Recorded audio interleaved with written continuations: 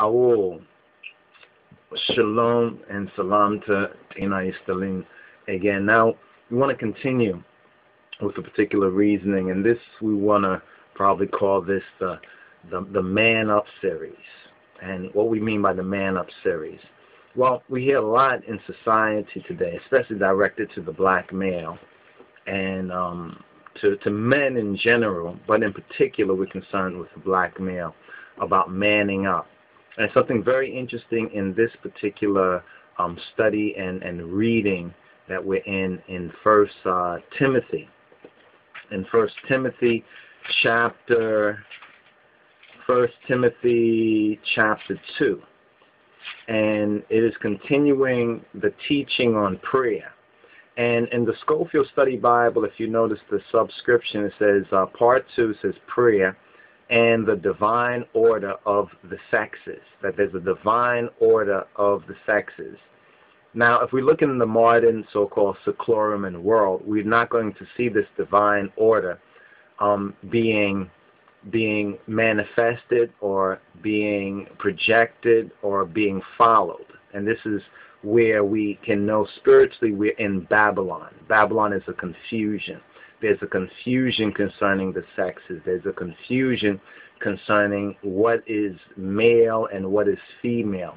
What are the roles for man and what is the role for woman? So when we hear Babylonians in the world saying man up, and especially to the black male, man up, and truthfully, we all as black male, men and males have to consider our situation. But the first and the key thing is we have to know self, not just the personal individual self, but collectively who we are as a people, because we didn't just get into this situation individually. Each of us individually may have different, and we do have different challenges, different natures, so forth and so on. But overall, there is a divine order, and we fell from that divine order, and we fell under a curse, and we have come under a spell. This spell, we call it the spell of Willie Lynchism, or the spell of Willie Lynch, or the Willie Lynch spell, the how to make a slave spell. And it's very important to study that document. And we studied that document both in a historic context, but moreover in its social. There's a social application to it that regardless if one's tried to dismiss it and say, oh, Willie Lynch, how to make a slave, that's just there, that makes it, we don't want to look at that because we're in a post-racial society. This is what they were saying after Obama was elected as the first so-called African-American president, yet the post-racial racism is still there. It's still very prevalent in society. Now, Obama put a challenge to us as black males, and this was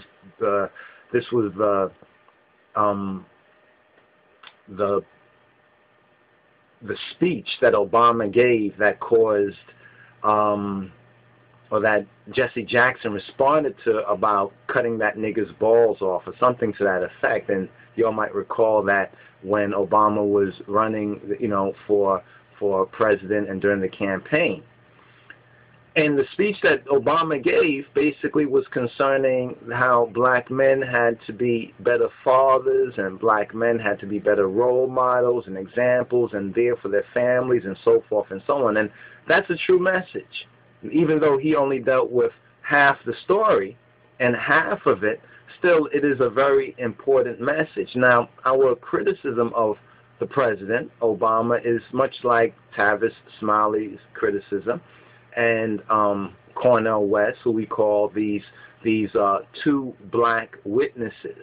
They're like the two witnesses in a sense of even a revelation. However, they both are of the correct point of view, not even just an opinion, but point of view that even though Obama has said these things, he has not really recognized that who is the worst affected. The very so-called backbone or the black bone of America is the worst affected, and this is namely the black people in general, and in particular the black males. But we as black males do have to man up But to whose standard, first of all, to whose standard of manhood or malehood? Whose standard of it is?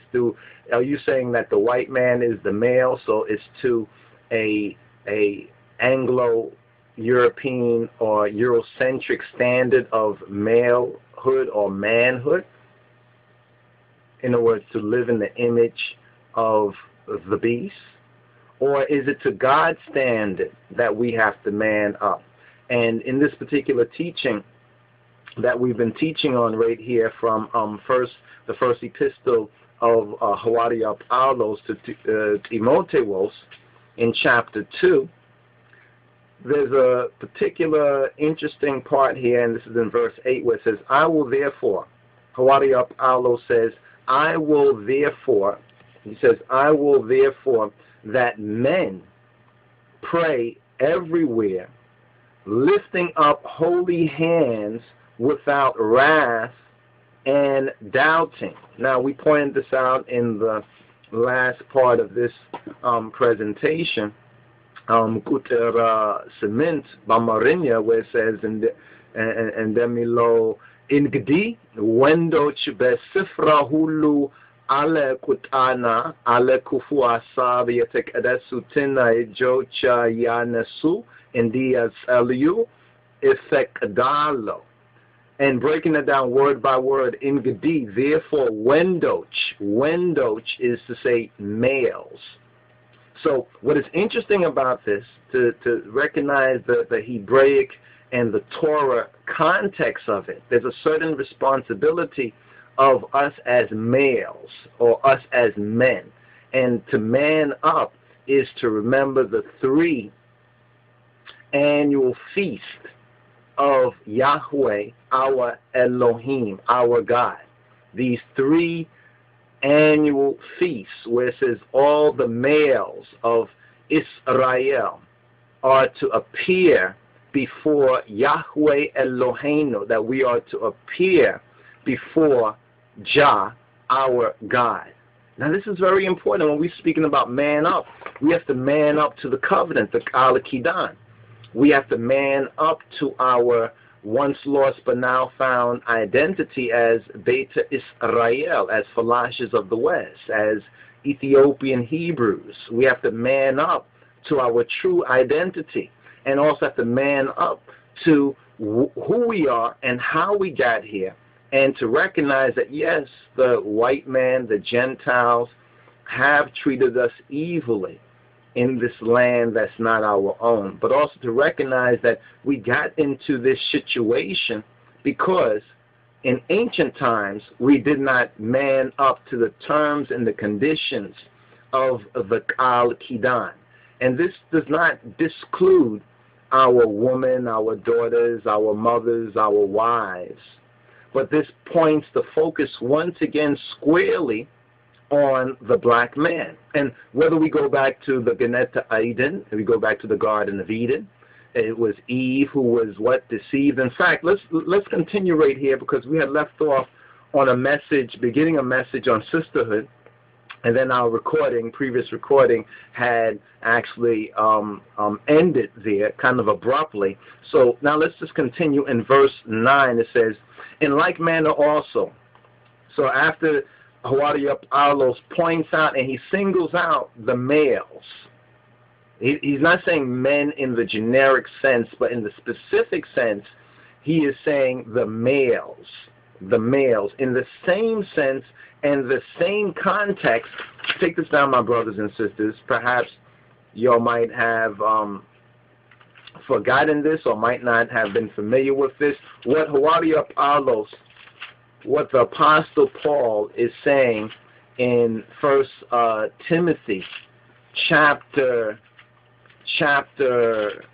2 at verse 8 is one and the same with what we find in Torah concerning the 3 annual feasts of Yahweh Eloheinu. And we had done a teaching on this where we touched on this, but let's just give you the reference for this, because it's important to compare to compare and to contrast these two verses. Right here, it says in Exodus chapter 23, there are three national feasts. There's the unleavened bread, there's first fruits, and there's ingathering. The season, the reason for this season that we're in now with Yom Teruah, with the Rosh Hashanah, with the 10 days of Or, the Yamim Noraim, leading up to Friday, or what's the October 7th, sunset October 7th to nightfall October 8th, is the Yom Kippur. The Yom Kippur, or the Day of Atonement, of At-ONE-MENT.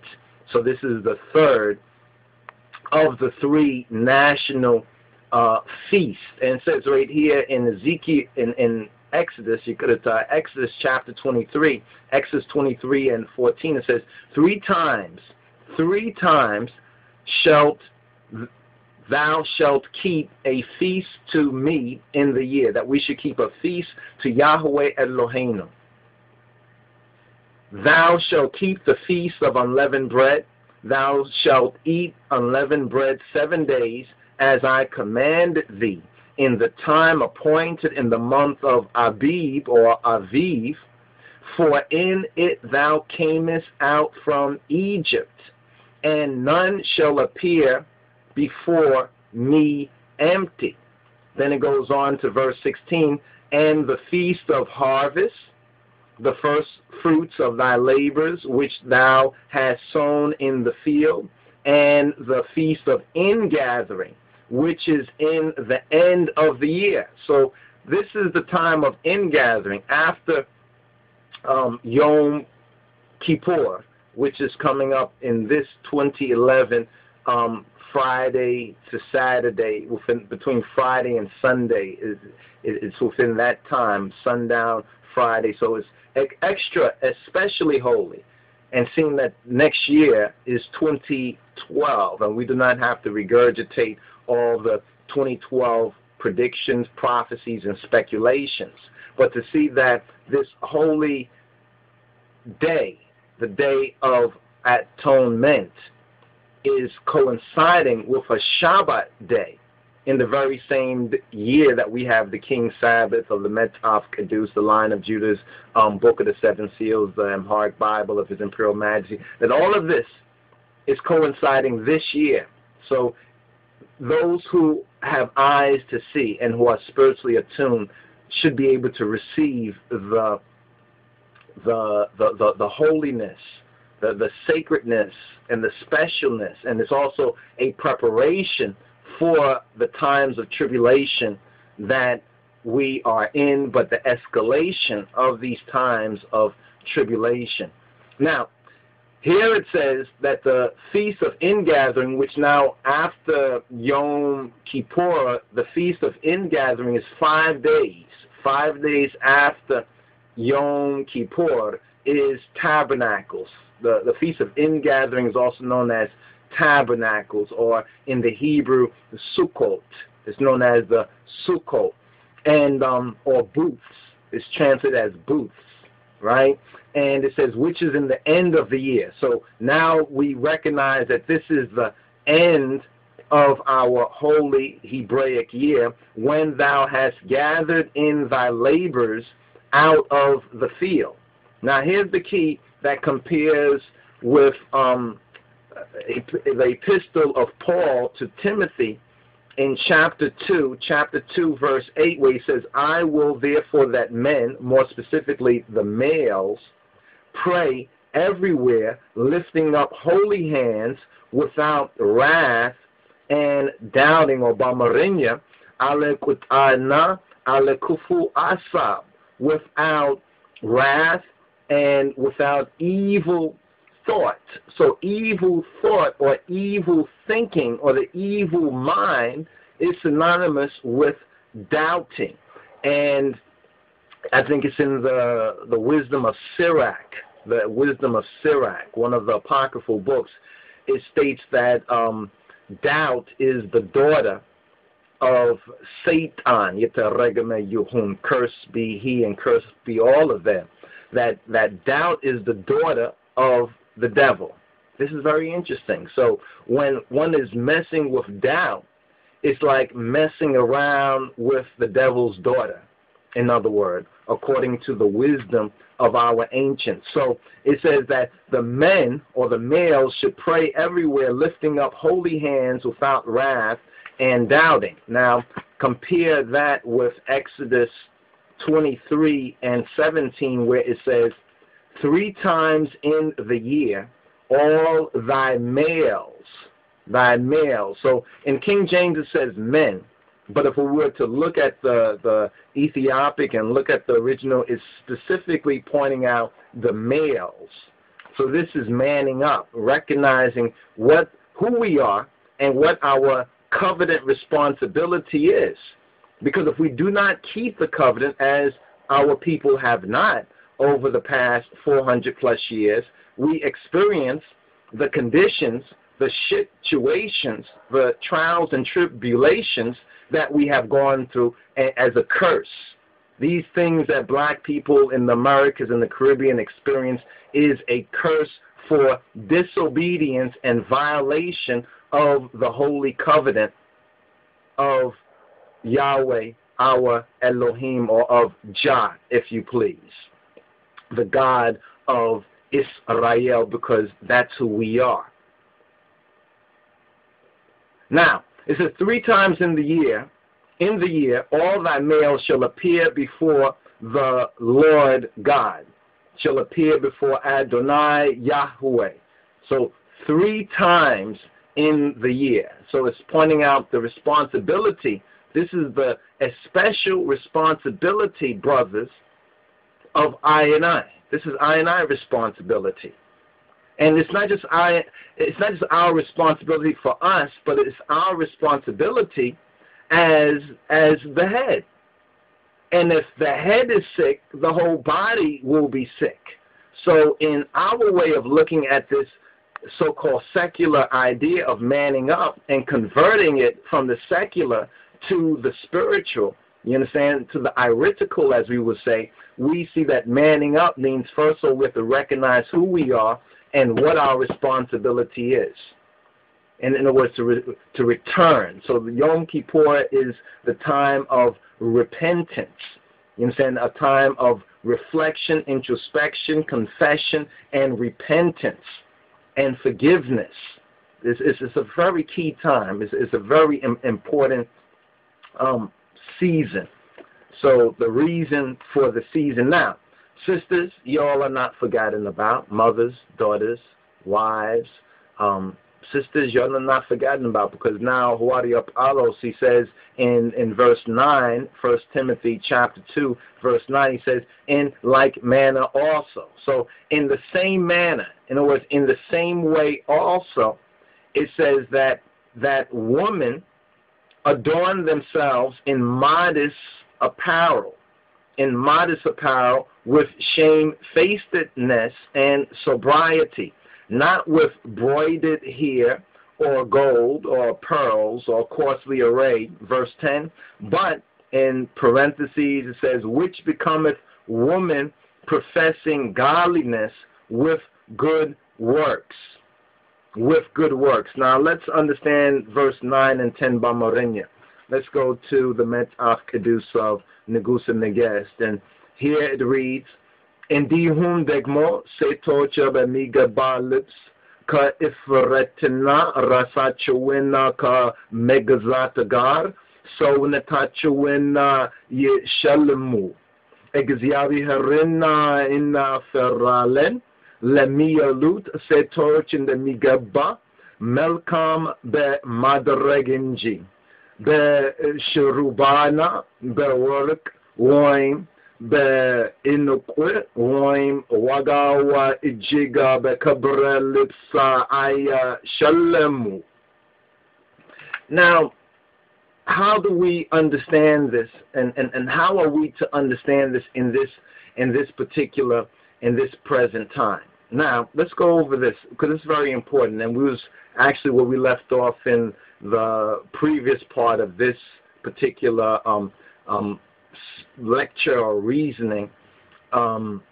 we were speaking about Tavis Smiley's show from this week, I think October 6th, October 5th, the Wednesday into Thursday. So you could probably go to his website, or go to rather the PBS website under Tavis, and you might be able to see the show where, I forget the sister's name, the West African sister's name, but she wrote a book, and the book is called Mighty Be Thy Power, and it's concerning the struggles that the Liberian people and the woman in particular, how the woman played such a central role in helping the nation to overcome this terrible time. And they have Muslims and Christians, and how the Muslim and the Christian woman, who are the, you can say, the victims of it, when their husband, their sons, their brothers go out to war or are killed or are slain, they are left trying to keep the family together when the men are sacrificed in these senseless secular conflict over material things and the deceptions of Lucifer and the devil. Anyway, the important thing in the interview, and you have to check it out for yourself because I might not do complete justice to it, but here's what we picked up that connects with this particular reading right here. She was saying that though there's Christians and there are Muslims, African, West African, Liberian woman, and they came together and they had a lot of different differences amongst them. So they were trying to, first of all, ground this together, since they all experienced it, even though they have a difference of religion, whether Christian or whether Muslim. And one thing you'll find about African people, almost regardless of whatever so-called religion that they tend to be in, they tend to really approach it spiritually for what the religion is. They tend to be, you could say, the best worshipers, you understand, the truest believers in whatever religion they happen to be in. So the women came together and they were able to unify themselves, first of all, around prayer. That prayer, that they would pray together, that they would pray a Christian prayer and they would pray a Muslim prayer. But also the dress was so very important that they originally wanted to wear sackcloth. So they decided to wear white. The sister on the interview with Tavis Smiley said that they decided to wear white. And they decided also to cover their heads, to cover their hair, and to cover their heads. And with the prayer, with the white robes, and now the Bible teaches us, see, the white robes for them was to be similar to the sackcloth.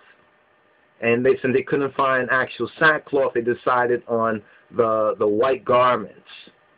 And they decided also to cover their, to cover their heads and to pray. And this helped them to create a sisterhood amongst themselves. Because instead of like the secular women who are all caught up on a bunch of nonsense, devilish and satanistic vanities, like crabs in the barrel, on material vanity, how I look, how you look, what clothes you got on, what clothes I got on. They were able to bring righteousness by first of all having prayer as the most important thing, and then their robe and their attire.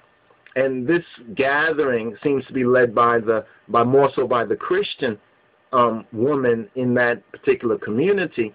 But still, when we heard that, and then we got into this particular, the Holy Spirit led us to this particular message and teaching, seeing that Yom Kippur is a time of intensive prayer, of intensive self-examination, of confession, of forgiveness, of fasting. Because when you understand the importance of Yom Teruah, that is announcing judgment, then there are these 10 days. And then at the end of the 10 days come Yom Kippur, where one's fate for the coming year, the Almighty inscribes into a book. So we're working out our spiritual accounts in this particular time. So seeing that prayer is so vital and so such a central aspect for the individual as well as for the community, we felt that it was necessary for us to begin off saying, first of all, as Paul taught here, that I exhort, therefore, he says that first, he advises, in Mekaralo, he says, I advise, therefore, that first of all, before anything else, first and foremostly, and this is why we wrote this up here, that prayer, that first of all, supplications, limina, that prayers, salot, that intercessions, milja, and that the giving of thanks, misgana, be made for all men. And now men in this sense is different than men in the sense of verse 8. Men in the sense of verse 8 is speaking particularly to the males. Men in the sense of verse 1 is speaking to all people. So we have to understand that it's speaking to all people. And it says for kings and for all that are in authority, that we, I, may lead a quiet and a peaceable life in all godliness, resembling God, resembling the King of Kings and his Christ, and honesty or chemitinet, gravity, seriousness. Now, if you look at the condition and the state of this world, we do not see people living quietly and at peace and resembling godliness, resembling God. That's what godliness means, resembling God, and honesty or chemitinet, or with gravity or with seriousness. And the key reason is that people pray selfishly and they expect to be given something for that. They pray with wrath and with malice, and they expect to receive. It reminds me of what Hawariya Yaakov, what Hawariya Yaakov says, or James says in chapter 4 of his epistle, and it's a rebuke of worldliness, James chapter 4. And he says, from whence comes wars? From where? Kit. From where comes wars and fightings among you? Come they not hence, even from your lust, even from the lust that war in your members, the desires, the ungodly desires that war in one's members? Ye lust and have not. That the more that they lust or desire to have, still they feel a lack. Ye kill and desire to have and cannot obtain. Ye fight and war. And we're in a time of almost unprecedented warfare, fighting, bloodshed, murder, and mayhem in this present time. Yet ye have not, because ye ask not. And then it goes on in verse 3 to say, ye ask, you'll ask, and you don't receive. You'll receive not. You can't Kabbalah it. You can't Kabbalah it. You can't receive. Why is this? Hawariya Yaakov, because ye ask amiss. Because you ask in error. You ask amiss. And not from the Mister. Not from Adonai, and not according to Adonai's way, but you ask wrongly or improperly, is the central theme and the central idea, or in the brackets, the marginal, there's an I next to it, and it says evilly. Ye ask amiss. Ye ask evilly. Ye ask evilly with quita, with wrath, and with kufu asab, and with an evil mind, evil thoughts. That ye may consume it upon your lust, that you may consume it on your desires. And see, we're living in a time where the media and the whole current, the whole imagination of this generation is almost the very same way that it was in the time of Noah. in the time of Noah. We're in an evil time of evil imagination, of evil thoughts and desires and lust. And it says, ye adulterers and adulteresses. So it's non-partial. The adulterers, the male, and the adulteresses, non-partial. The true God, the God and Father of our black Lord and Savior, Jesus Christ, is not a sexist. He says, you adulterers and you adulteresses. Know ye not that the friendship of the world is enmity, is hatred with God? So if you try to be a friend of the world, you are an enemy to the true God and Father of our black Lord and Savior, Jesus Christ. If you try to be a friend of the world. But if you look around and listen and see what's going on, this is exactly where the current of thought is, to be a friend of the world, to save the world. I like the world, everybody, and this is madness. This is seriously madness. Whosoever therefore will be a friend of the world is an enemy of God. Can you imagine that all these people are trying to be a friend of the world, of the seclorum, that they are enemies, that God in heaven views them as enemies? Yet the Almighty is patient, is merciful, as it says elsewhere, that he is not willing that any should perish, but that all should come to salvation. He's not willing. He doesn't want ones to perish, but he wants ones to be saved. So he winks at these times. He allows it, but not because he approves of it, but in hopes that ones will hear and will heed.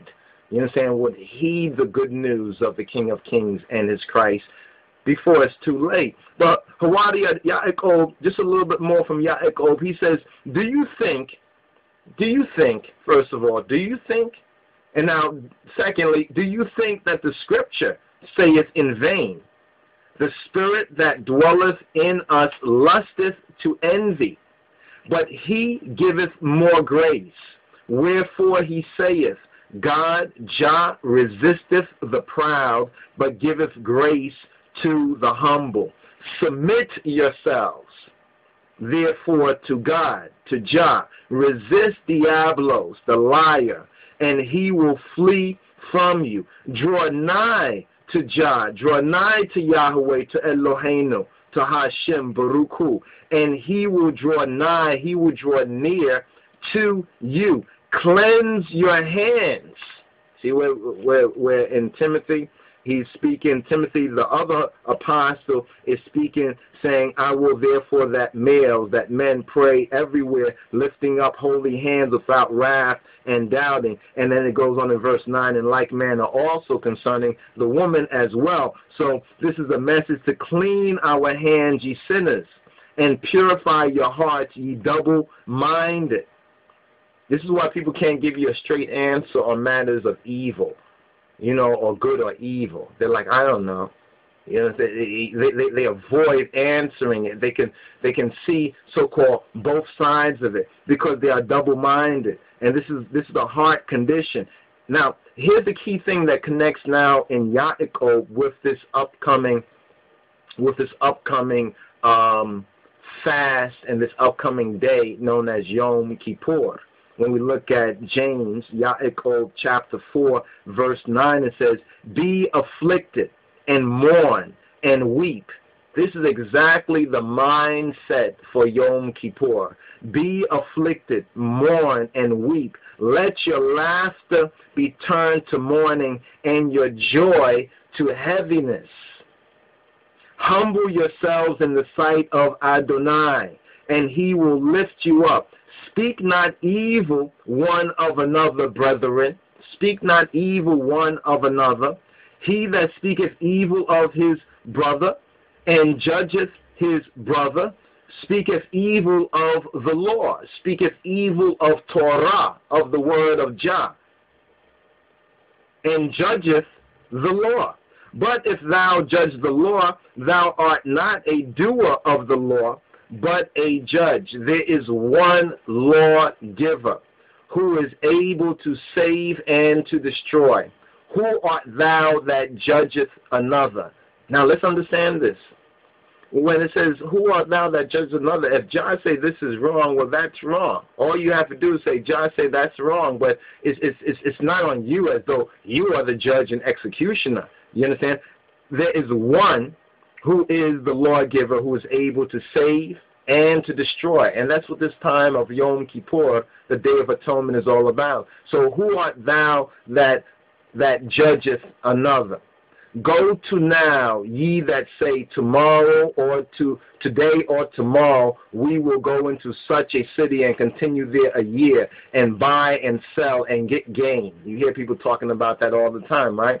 Whereas you know not what shall be on the morrow. For what is your life? It is even a vapor, or in the Hebrew is hevel or hebel, like Abel. It is a vapor that appeareth for a little time and then vanisheth away. For that you ought to say, if the Lord will, if Adonai will, Gita bifeked, we shall live and do this or that. But now ye rejoice in your boastings. All such rejoicing is evil. Can you imagine? All such kind of vain rejoicing is evil. Therefore, to him that knoweth to do good and doeth it not, to him it is sin. To him it accounts before Yahweh as sin. So if one say, well, Yom Kippur, I'm basically a good guy, I don't do anything really wrong like the other guy over there, then you're not looking at it rightly. You know what I mean? Because if you're looking at it honestly, you will see something in your nature or in yourself or in your heart or in your mind that you should repent of, and that you should, as it says right here, it says very clearly, be afflicted and mourn and weep. Let your laughter be turned to mourning and your joy to heaviness. Now let's return. Let's return to where we're at right here, speaking to the sisters. But this is still connected as a message to the brothers, to the men, the Wendoch, and to the sisters, the Seitoch, concerning this Moedim, or concerning this holy day and this particular time and this particular season that we are in. The scriptures teach us that the end of a thing is more blessed than the beginning of a thing. And this is the end of the year. This is the end of this cycle and the beginning of a new cycle. And this new cycle and this new year is going into what has been predicted and prophesied to be a very perilous time. And we can already see signs of how perilous this time is and is becoming, because it's not lessening, it's increasing with madness. Just mad. People are mad, and it's chaotic. And there's no sense of truth. Truth has almost perished from amongst the sons of men. But for the sisters, when it's saying to the sisters, and my point a little bit earlier concerning the sisterhood, or concerning that the Tavis Smiley show with the African sister who pointed out that in their group they had a lot of differences amongst them, but once they put prayer being first and foremost, and once they adorn themselves in the garment of righteousness, the white robes and the white linen, the white garments, the clean white garments is known scripturally as, it's like washing our garments in the blood of the Lamb and wearing the garment of righteousness and covering their heads as well. Therefore, covering up whether they're broided here, they're braided here, they're gold, they're costly pearls, not being show off itches, show off witches, not getting involved in that has destroyed the sisterhood. Because when you look among black women, there is very few examples of true sisterhood. This is one thing that is sorely lacking. And I say to the brothers, we have to man up, as we've been speaking on, man up to recognize, first of all, whose image are we and have we been created in? And whose image? When we recognize that we've been created in the image of the God and Father, our black Lord and Savior, Jesus Christ, as it was in the beginning, so shall it be in the end. This is the first step of knowing ourselves. And when we can set that, when we can humble ourselves before the true God and King of the entire universe, heaven and earth and the sea, then our sisters, our daughters, our mothers, our wives, by and large, there may be a few that, like it says, that fall from grace, but by and large, they will get their acts together too. So instead of saying to the sisters, y'all better get your act together and look how these women are, so forth and so on, we brothers have to man up and recognize the true standard. The true standard for us is our black Lord and Savior, Jesus Christ, the glory of the King of Kings, to the glory of Kedamawi Haile Selassie. You better recognize before it's too late. Now, as it goes forward, it says that let the woman learn in silence with all subjection. And I know there's a lot of sisters who get this twisted, but sister, can you read Greek, Hebrew? Have you studied the language to really understand the context of what's being said? Or are you just getting twisted around your ignorance? Because a lot of sisters, they read this and they say, oh, women learn in silence with all subjection. I am liberated. You're only liberated as long as the white man has been allowed to carry on in his iniquitous excesses, because we have fallen from our righteousness. You know what I mean? In the times of the Gentiles, really. You know, you're not liberated from nothing. This is all part of how to make a slave. It already said reverse the roles between the males and the females. So you have black men and black women living like animals, living in the image of the beast, trying to live up to white man and white woman standards. And white men and white women don't know if they want to be white men and white women or white woman and white men.